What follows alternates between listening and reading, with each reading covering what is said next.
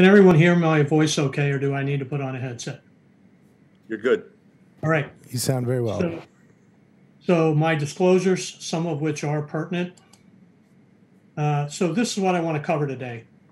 When do we use it? How do we do, what are the biomechanics, some technique pearls, and then comparison of conventional iliac screws to S2AI, and then concomitant SI joint fusion. Of note is that Bob's now showed you how to do this, and I'm going to tell you why you should do it. So if you only get one summary article with the best pictures for techniques, this article by Heiko Kohler and his group really has some very nice illustrations. So this is a nice reference if you want to go back and look at how to place any of these particular screws. So what are the problems with fusing to the pelvis? Well, pseudoarthrosis, rod and screw failure, screw loosening, and then residual pelvic obliquity. So what's the anatomy that we're trying to optimize? So in the sacrum itself, the sacral ala has horrible bone density in this region. The best bone is in the S1 body and in the S1 end plate. The ilium, as you've seen, has multiple long paths and trajectories for bone. That gives you good screw purchase. All right, so when we, I'm sorry about that. So what we're trying to do with S1 screws to optimize them, we want them medially convergent. 30-degree screw-to-screw angle gives us the best rotational stability. Medially convergent is better than laterally divergent. Tricortical is better than bicortical, and end-plate purchase is better than parallel to the end plate. So this is the original concept of the medial convergent versus the laterally divergent.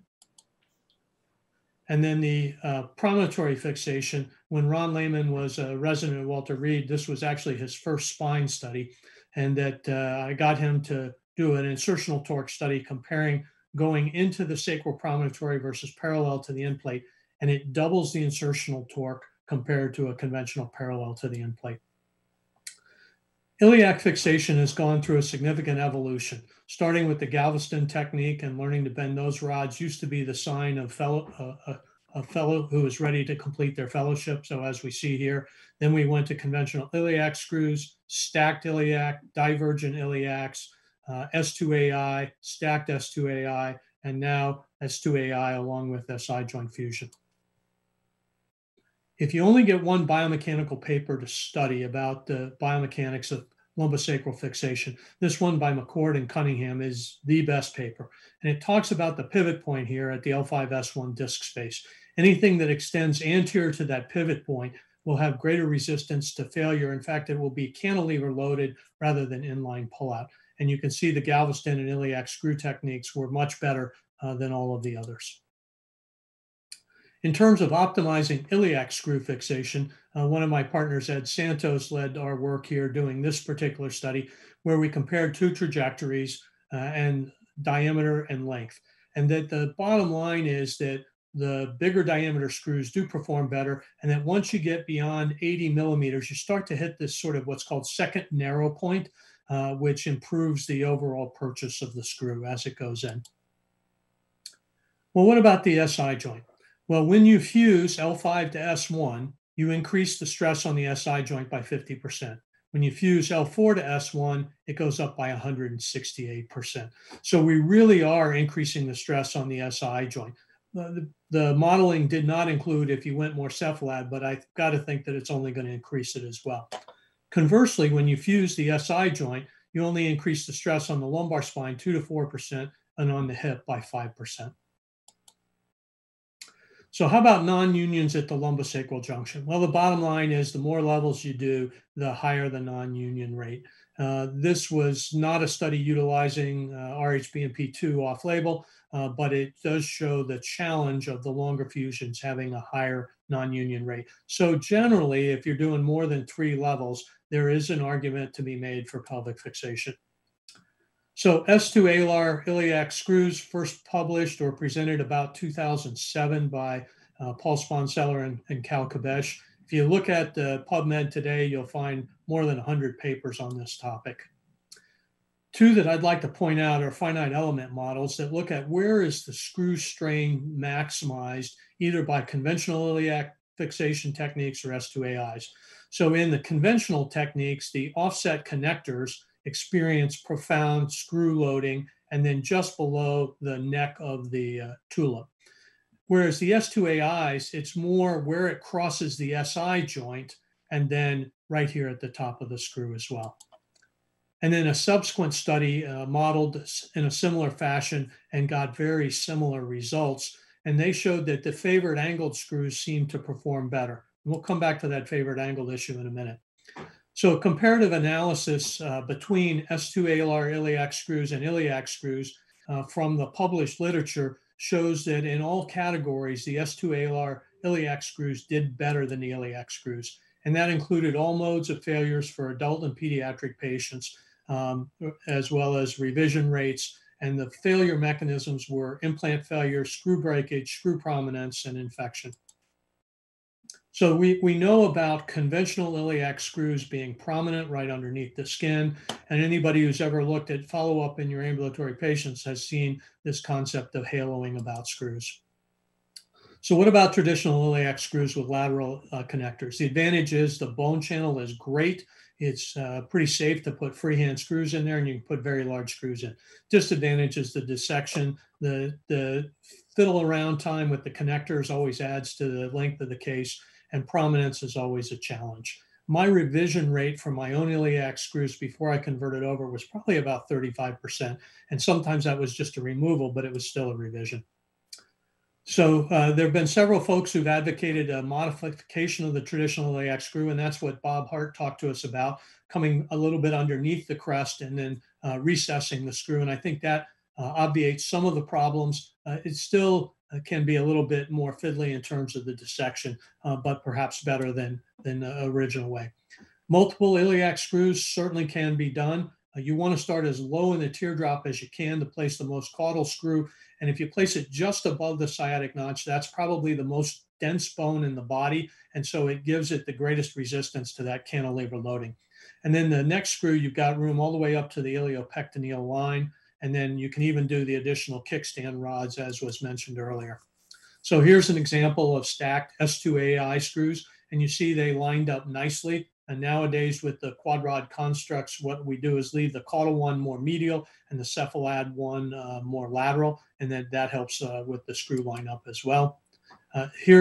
So I navigate these screws and we put them in under power. I broke probably 8 or 10 screwdrivers putting them in by hand and under tapping. So we do tap to the nominal diameter, and we want to stay right above the sciatic notch with the most caudal screw. And so this is what the 2D imaging looks like intraoperatively, and then the teardrop view is showing the screws nicely contained. And that we can, in fact, use a kickstand rod when you've got this pelvic obliquity and we need to get a force to push the spine more aggressively over that way. You can either push on the screws or on ribs as a provisional correction maneuver, or you can use it as a refinement later on in your strategy. How about complications for S2AI screws? Well, we're just seeing these out long enough now to start to get a sense of this. And this paper was literally published about a week or two ago from Korea, showing a failure rate of the S2AI screws based on these different mechanisms, which actually correspond very nicely to the finite element models. And so they found about a 3% rate of challenge in their patients requiring revision. So their failure modes included rod breakage, set plug dislodgement, screw breakage, and you see right at the neck going into the tulip, and then where it crosses the SI joint, the purchase in the bone here is really strong, and so you're constantly loading that, and so that has the potential to break. And they have done the most perfect finite element analysis to explain this that I have yet seen. And so when we focus in on the favored angled screw, so now if we got a 30-degree angulation on the screw, what we see is concentration of the extrusion forces on the set plug here, and that is why they're kicking out and then the rod's pulling out. So we reviewed our experience in Minnesota. We saw some failures of the rods slipping out. We didn't understand what was going on. So we did a case match series in time. We had 6 cases where we'd had catastrophic failures, so 5% of our cases. And what we found was the patients where we were correcting their lumbar lordosis the most, that had the biggest risk factor. And while it didn't quite reach statistical significance, a transitional segment or transitional vertebra had a very high odds ratio. And so we think that that's a significant issue as well. And we don't think it's a particular manufacturer. So our institution uses two different manufacturers, and our rate was the same among the two manufacturers. So here's an example of a catastrophic failure afterwards, and the set plugs have popped out, and you can see them floating in the soft tissues, and then the rods have pulled out, and we've lost the correction.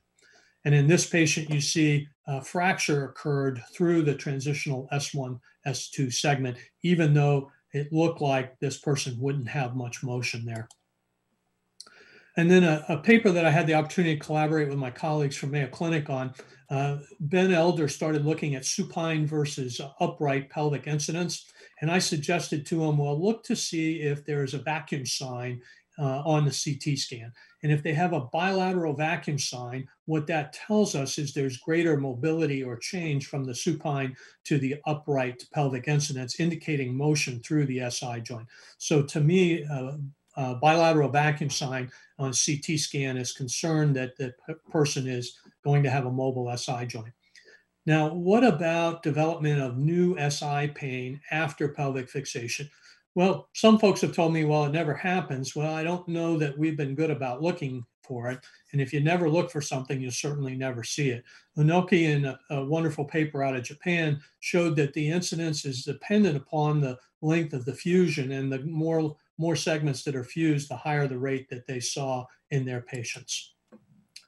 Well, what can we do about this? Well, biomechanically, we know that if we do a concomitant SI joint fusion, typically with a triangular titanium rod, that we can markedly decrease the bending moments experienced by the screws by almost 50%. And that if we look at range of motion in cadaveric testing, it's decreased by about 30%. Not a large angular change, but a percentage reduction that is pretty significant. And what about finite element modeling? Same kind of concept. The range of motion is significantly decreased percentage-wise, even though the range of motion is not particularly high. And it does decrease the screw strain in your S1 screws as well. And so looking at our intraoperative imaging, so it's like your stacked iliac screws. Again, you want to put the most caudal screw just above the sciatic notch, and then in a similar fashion, putting a flat side of the triangular titanium rod paralleling the screw. You can also go in a similar path. We do this with navigation. Again, the first screw, we want to stay as low in the teardrop as possible. And then the triangular titanium rod sort of nests in the top of the teardrop, which probably helps provide additional stability as well. So here are some intraoperative images. So we place our screws with navigation, and then out of habit, we check them as well. And so this is what our intraoperative imaging looks like on both sides, showing us that we've got the implant in place and it's well contained within the bone. And I've had some folks say, well, you don't catch much of the sacrum. Well, actually, we're catching, these are 90 millimeter implants. So we're catching 40, 45 millimeters of sacrum there.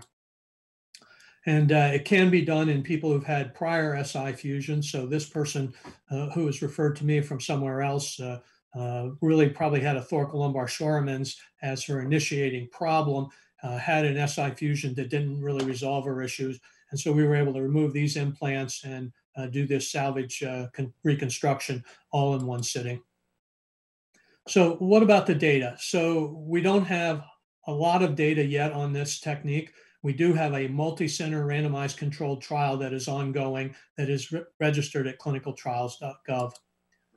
And so my initial case series, we reported 21 patients, 19 of which I was the surgeon on. And so these were our first patients utilizing this technique. Our typical screws are 9500 in the S2AI screws. And then our triangular titanium rods, most common 70 by 90. That's the longest that's currently manufactured. One or two of them we had to shorten up a little bit. And in the initial experience, 3 of them were malpositioned, and that we were able to identify that intraoperatively and reposition them. Not had any subsequent to that, and I've done 4 more cases since that time. And we've also got video data on some of these cases as part of another study. So our average time to put in our S2AI screws about 3.5 minutes. And for our triangular titanium rods, it was about 8.5 minutes. But one of those was an outlier that we had to salvage. And so that I think the times are relatively similar between the screws and the rods. And I like to show what can go wrong. So this individual had a BMI of 46.5, and we couldn't see on 2D imaging what was going on well. And it felt like one of the implants went out to me. And so on the check spin, we could see that it was in fact out and bridged medially, which is the way that it will usually go awry, and that we were able to successfully reposition that. And that patient is now more than 6 months out and doing well from his pelvic fixation. This does not obviate PJK or the other problems of adult deformity, but it may give us a more solid foundation to work from. That's not the only issue that we deal with around the pelvis. So this 94-year-old lady came in to see me, or actually was admitted to our hospital, and my colleague said, well, she should just be treated with bed rest, and she had bowel bladder incontinence. I said, well, I'm not sure that that's the best answer.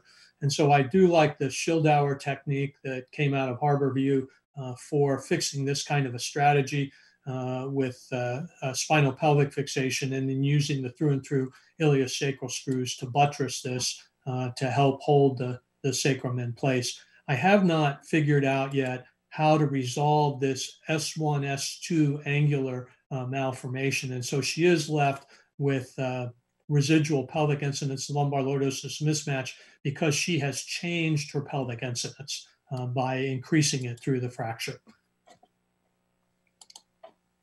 So in summary, we want to optimize our S1 screws, and I prefer to go tricortical. If we're going to go more than 3 levels, I will typically use iliac fixation. If I'm going to use iliac screws, I want them to be longer than 80 millimeters and at least 8 millimeters in diameter. And Kabesh has reported that that decreases the failure rate. S2AI seems to have a lower revision rate than conventional iliac screws. Stack screws are possible. Start low with your most caudal one, as low in the teardrop as you can go. And perhaps there may be a role going forward for concomitant SI fusion. Happy to take questions. Dave, Bob Banco here. Does everybody need bilateral fixation? Yeah, so that's a good question. And the answer is I think so.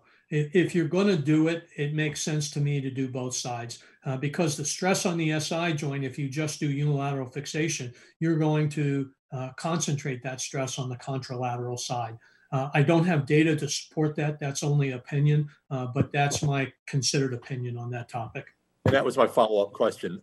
Are there any papers that address that issue of contralateral SI pain? Well, so what I can tell you is in the primary SI space, there is literature that says that if you do a unilateral fusion, you do not affect the behavior of the contralateral side. Thank you. I think that's a great presentation, very comprehensive, David. One question. David, can I ask a question? Oh, yeah, please, Ted, go. David, at Harborview right now, there is a interest in looking at the clinical outcome of using just sacral screws versus lumbosacral fixation. And since you quoted it today, I'm asking if you would be interested in joining with that effort to look at the clinical outcome. Sure, happy to. You know, I think we all have what I would call confirmation bias, that our last failure causes us to change what we do. And that I had done a number of minimally invasive, so open A-lifts at 4.551 and then lateral interbodies with posterior perc screws. Delighted with how quickly the patients got out of the hospital. And I had 3 in a row that went on to non-unions at L5S1. And so even with an A-lift and a good cross-sectional area A-lift, for these patients who I was correcting both coronal and sagittal plane deformity, they just didn't go on to, it wasn't stable enough for them. And so that was my bias, is to say, okay, 0 for 3 is enough for me to say I'm going to change the way I swing at that pitch. Yeah, I was going to comment. I thought that's a great talk. I really enjoyed it. The one thing I would add, and I have a very similar approach. If I need to fuse L2 to the sacrum, I'm routinely adding pelvic fixation, and a lot of times if it's L3 to the sacrum, I do. And my thinking is not only the biomechanics of getting that to heal, but also sort of creating a modular construct that I don't have to revisit if they wear out. And I don't know what the duration of, the durability of a, L3 to pelvis or an L2 to pelvis. I think most of us expect that within 10 years at the most, we'll probably be back and revising that patient. And so I'd ask for your comment on that idea. And the second one is I have done some with unilateral pelvic fixation, and they would all be those shorter constructs. But I just saw, I'm beginning to see now patients that are wearing out their SI joints below long constructs of my own patients. And it seems to be 5, one of them was 13 years out. But not only, so I think we place pelvic fixation not only to get a higher fusion rate, but also to prevent longer term complications of sacroiliac, not just sacroiliac DJD, not that, in fact, but sacral fracture. And I just saw one woman that I'd operated on 13 years ago that was a T10 to S1, and at that time did not use iliac fixation. And she got a solid fusion of L5 S1. I know that because I had seen a CT scan showing it. And she came back to my clinic now with a fracture, not only through the sacrum, but through her graft at L5 S1. And an allograft ring had fractured, and so we needed to revise her for that this past week. So I don't know if, I think the forces there are huge, and without pelvic fixation, they really are susceptible as time passes. Yeah, so getting a good foundation for your work, either current or subsequent, is always a good idea. And there was one good question in the chat box from Pat McNulty. He said, does S2AI, putting in an S2AI screw, does that obviate the issue of sacroiliac joint pain?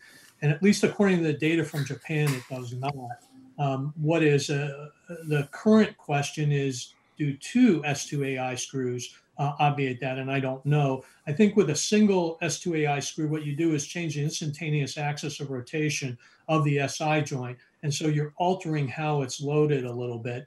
And with the stack screws, I think you probably stop that rotation, but I don't know if it obviates pain. And so that's why we're doing the study with the triangular titanium rods to see if that does it. So stay tuned. I think it's a very hot topic right now, and there's lots of opinion and some biomechanical data, but emerging clinical effort to try to understand it a little better. Yeah, fantastic presentation and discussion. I apologize I didn't get a chance to introduce you, so I'll introduce you as we exit your conversation. So Dr. Pauly is the professor and chief of spine surgery at University of Minnesota, where he holds the James Ogilvie Chair and Catherine Mills Davis Land Grant Chair in Biomechanical Engineering. He completed his training at Walter Reed Army Medical Center and his fellowship at the University of Minnesota Department of Orthopedic Surgery. So David, thank you. It's just an absolute honor to have you here as one of our faculty.